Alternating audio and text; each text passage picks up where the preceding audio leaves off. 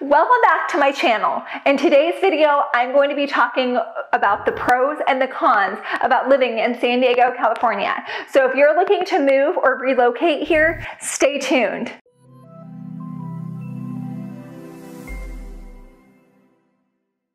Hey there, what's going on? Lynnette Jaiswal here from Homes by Lynnette and eXp Realty. If you're watching this video, as you can tell by the title, I'm going to be talking about the 5 pros and the 5 cons of living in or moving to San Diego, California. So be sure to stick around because the 5th one is my favorite and I think you'll really like it too, especially if you have kids, hint, hint. So let's jump in and start with the pros.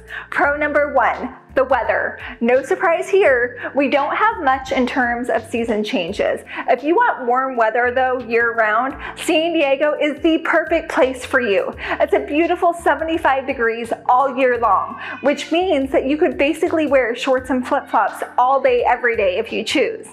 The second, and probably the pretty obvious one, is our beaches. San Diego has some of the best and prettiest beaches for surfing and other water sports in the United States. The beaches of San Diego are considered by many a surf and beach lover's dream, and I'm not making this up. The Pacific Ocean is quite impressive, and surfing tends to be a way of life for many. But even if you're not interested in surfing, the ocean temperatures are practically perfect for swimming, boogie boarding, and body surfing without a wetsuit throughout most of the year. There's also other water sports that you can do, like kayaking at La Jolla Shores, or paddle boarding on the bay, or jet skiing at Fiesta Island. We actually have beaches for everyone, even our furry friends. San Diego is quite pet friendly, so we have a number of dog beaches, like Del Mar Beach and Ocean Beach, to name a couple. Depending on the time of year, you can even let them off leash, but be sure that you obey all of the rules because you can and will be cited for not following them. I'll just put a plug in for one of my personal favorite beaches, which is Del Mar Beach at 15th Street near Seagrove Park, mostly because it is nearby where I live, but also because parking is relatively easy. And when I want to take a break from the beach, I can just step into the village of Del Mar. It has a cute little beachy vibe with some fabulous restaurants like Sabika, Jake's, and Poseidon. And if I want a more casual dining experience, there's Del Mar Pizza. This beach town also has some cute little boutique stores to shop at as well. Number 3, active lifestyle. San Diego is known to be one of the healthiest places in the United States. People around here tend to be pretty active. That's because there's so many outdoor activities to do around San Diego, besides the obvious of going to the beaches. There's many biking trails and hiking trails, the most famous being Torrey Pines Nature Reserve. There's also Anyons Canyon up in North County, Cowles Mountain, and the Los Penasquitos Lagoon, and many others. We also have the Anza Borrego Desert to the east of us, as well as mountain cities like Julian and Big Bear, although those are considered outside of San Diego County. Basically, all in one day, you could be at the beaches basking in the sun for part of the day, and then go to the mountains for the latter part of the day to breathe in the cool air of the mountains. Overall, wherever you find yourself in the great outdoors of San Diego, and even a little beyond, it tends to be a bit less chaotic and slower paced compared to other parts of California.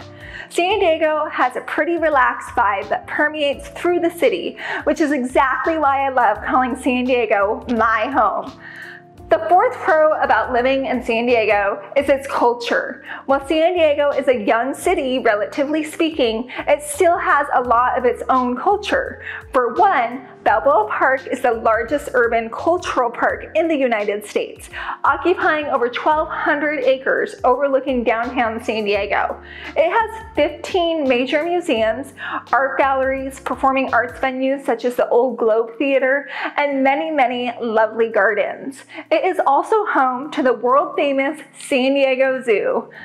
A little ways down the road is Old Town, known for it being the first European settlement of California, and it is the oldest neighborhood in San Diego, located right in the heart of San Diego County.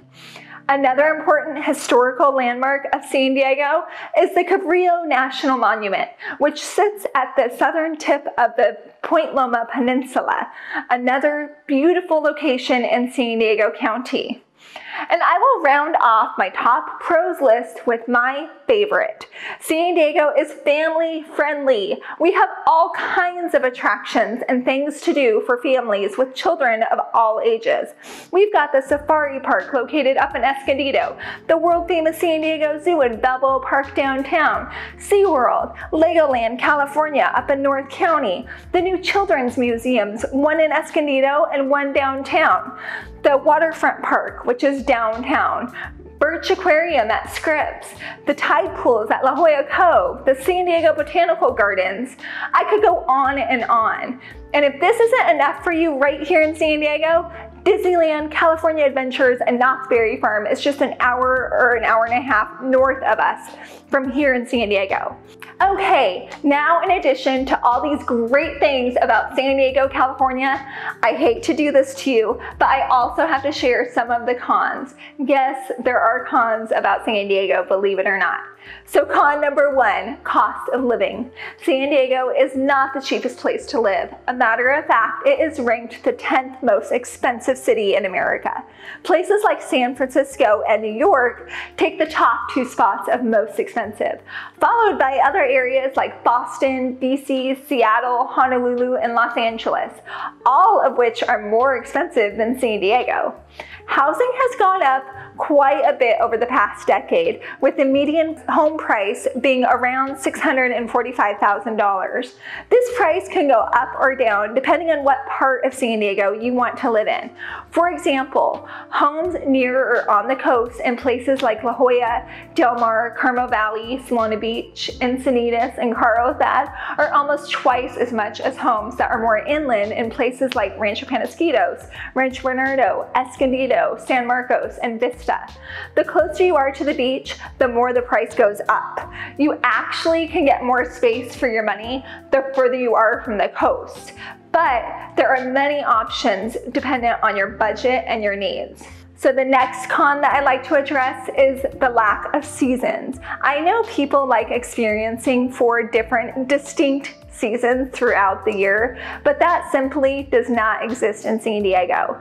For the most part, like I said earlier, it is a comfortable 75 degrees year-round. The typical climate is warm, sunny, and dry, with maybe around a dozen days of rain in the winter months, November to February.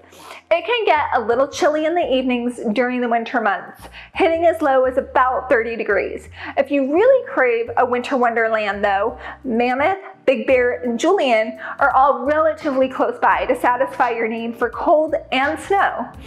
There are also a handful of days that San Diego can get pretty hot, like over 90 degrees or sometimes even over 100 degrees or more, especially in the inland areas or eastern parts of the county. A matter of fact, sometimes we get Santa Ana winds, which brings hot, dry air and can pose fire dangers. Another con that I'll tuck away here. We do have fire season, sadly.